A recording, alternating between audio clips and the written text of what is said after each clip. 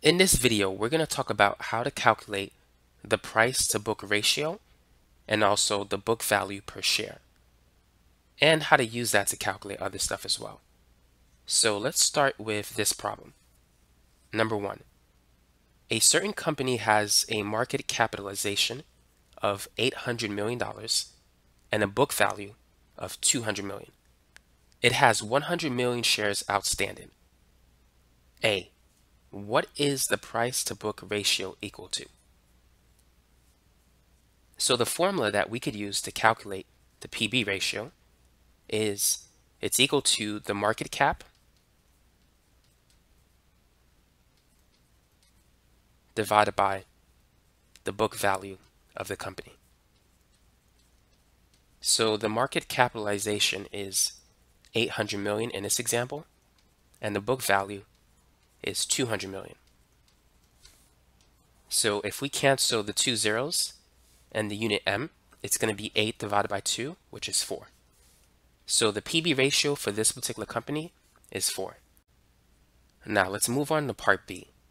Calculate the book value per share. The book value per share, let's call it B over S, that's going to equal to the book value of the entire company divided by the number of shares outstanding. So the book value of the entire company is 200 million, and it has 100 million shares outstanding. So 200 divided by 100 is 2. So the book value is $2 per share. So that's the answer for part B. Now let's move on to part C. Calculate the book value. What is the price of the stock? I was reading part B again. Now to calculate the price of the stock, we can take the market capitalization and divide it by the shares outstanding. Keep in mind the market cap is equal to the price of the stock times the shares outstanding. So the price is the market cap divided by the shares outstanding.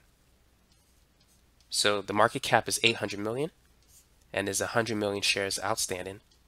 So 8 over 1, the price of the stock is $8 per share. So that's it for this problem.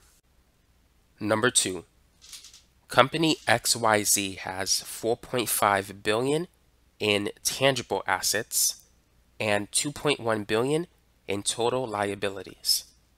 This company has 600 million shares outstanding, and this stock is currently trading at 30. Calculate the book value of company XYZ. So what formula do we need? The book value is the difference between the tangible assets and the total liabilities. Now, you can also say that it's equal to the total assets minus the intangible assets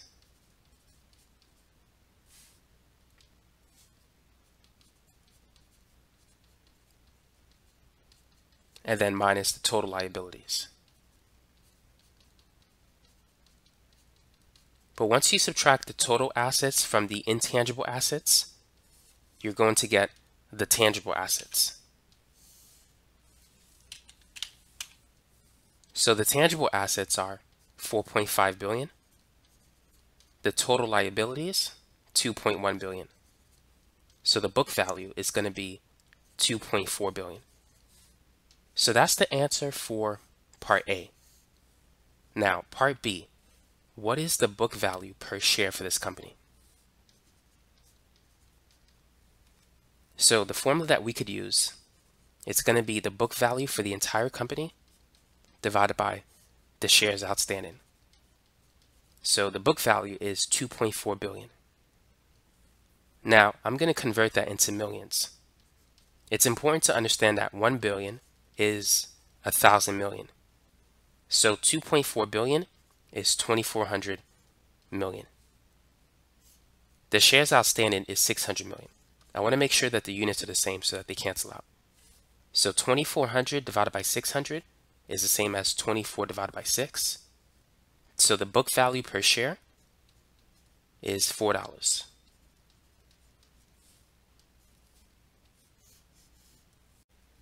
Now let's move on to part C. Calculate the PB ratio, or the price to book ratio. So how can we find this? Now, in the first problem, we saw that the price to book ratio was equal to the market cap divided by the book value. We know what the book value is, but we don't know the market cap. We could find it though. The market cap is equal to the price of the stock, which is basically the price per share, times the shares outstanding. The book value is equal to the book value per share times the shares outstanding.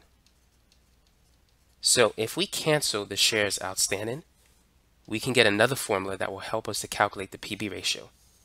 That is the price per share divided by the book per share, thus PB. So the price per share is $30, and the book value per share is $4. So dividing these two numbers, it's going to be 7.5. So that is the PB ratio for this company. Now I have a question for you. First, let me get rid of some stuff. So let's say we have two companies, Company A and Company B. Now, Company A has a book value per share of, let's say, positive 4.5.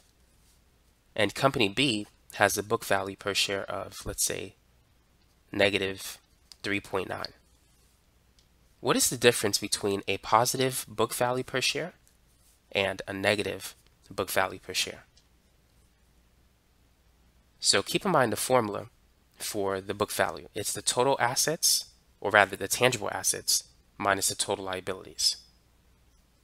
So if the book value per share is positive, this means that the tangible assets is greater than the total liabilities, which is a good thing. If the book value per share is negative, then it means that the tangible assets is less than the total liabilities. That's not a good thing. That means that this company may have a lot of debt. Now let's move on to number 3. Company ABC has a market cap of 8 billion and a PB ratio of 4. It has 500 million shares outstanding. What is the book value for this company? So earlier we said that the PB ratio is the market cap divided by the book value. And if we rearrange this equation by switching these two, we'll get this formula. The book value is equal to the market cap divided by the PB ratio. So the market cap is 8 billion. The PB ratio is 4. So the book value is 2 billion. So that's the answer for part A in this problem. Now, let's move on to part B. What is the share price for this company? We've seen this formula already. The share price is going to be the market cap divided by the shares outstanding. So the market cap is still 8 billion. The shares outstanding is 500 million. Now we can't divide it like this, so we need to change something. We can change this into billion or that into million. So we said that 1 billion is 1,000 million. Thus, 8 billion is going to be 8,000 times a million. So we have 8,000 divided by 500. If we cancel 2 zeros in the M, this becomes 80 over 5. This shouldn't be a dollar symbol. So $80 divided by 5 is 16. So that's the share price for this company. So each stock has a price of $16. That's what the market is willing to pay at this point. So that's it for part B. Now, let's move on to part C. Now keep in mind the book value is $2 billion. So in part C, we need to calculate the book value per share. There's two ways in which we can do that. We can take the book value, which we already know, and then divide it by the shares outstanding. So that will give us the book value per share.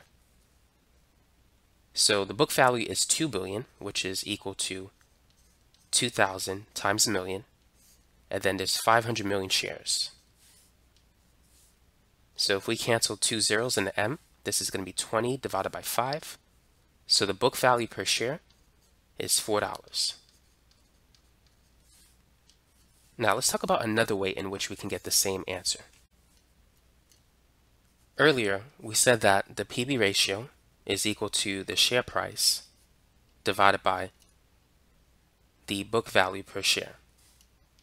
So if we rearrange this equation by switching these two, we can get that the book value per share is equal to the price of the stock divided by the price per book ratio. So that's the formula that we want to use. That's the second way in which we can get the book value per share. So the price of the stock is, what was the answer that we got earlier? I forgot. So it was 8 billion divided by 500 million. So that was $16. I should have wrote that down.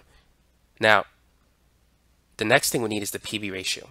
The PB ratio is 4. So 16 divided by 4 gives us $4 per share, which is the same as what we see here. So those are the two ways in which you can calculate the book value per share. It's the book value divided by the shares outstanding, or you could take the price of the stock and divide it by the PB ratio. That'll give you the same answer.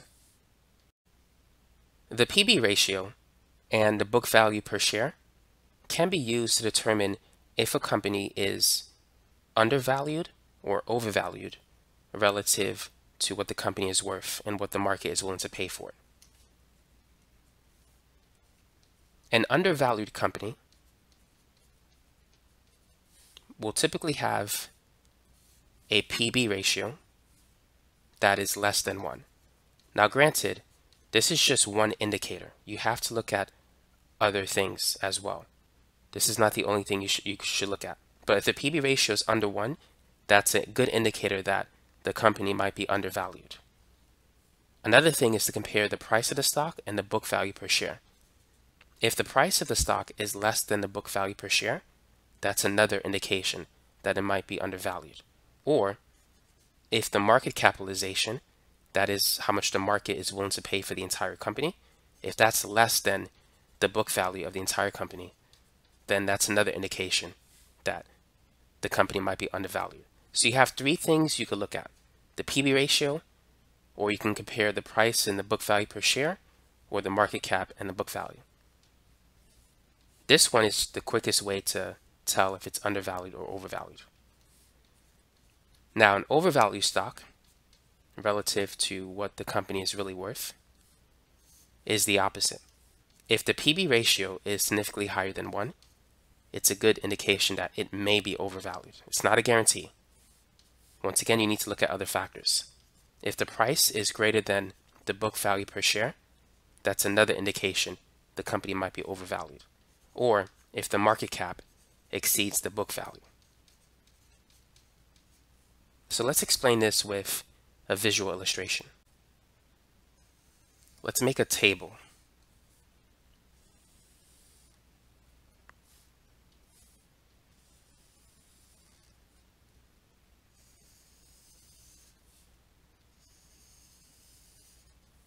So let's say this is company A, company B, and company C. In the first column, I'm going to put the price of the stock. And then in the second column, the PB ratio. So we're going to say that the price of the stock is the same for all 3 companies, but the PB ratio won't be the same. We're going to say for company A it's 0.1, for B it's 1, and for C it's 10. So now let's calculate the book value per share for each of these companies. So keep in mind, the book value per share is the share price divided by the PB ratio. So for company B, it's 10 divided by 1, which is 10. For C, it's 10 over 10, which is 1. And for A, it's 10 divided by 0.1, which is 100. So we said that a company that is undervalued will have a PB ratio of less than 1. So A would be the company that is relatively undervalued, and C will be the company that is overvalued. C has a PB ratio much larger than 1. And as you can see, for A, the price is less than the book value per share. And whenever you see that, whenever the price is less than the book value per share, it's an indication, not a guarantee, but an indication that the company may be undervalued. Now, let's say that the market cap for each of these companies is 1 billion.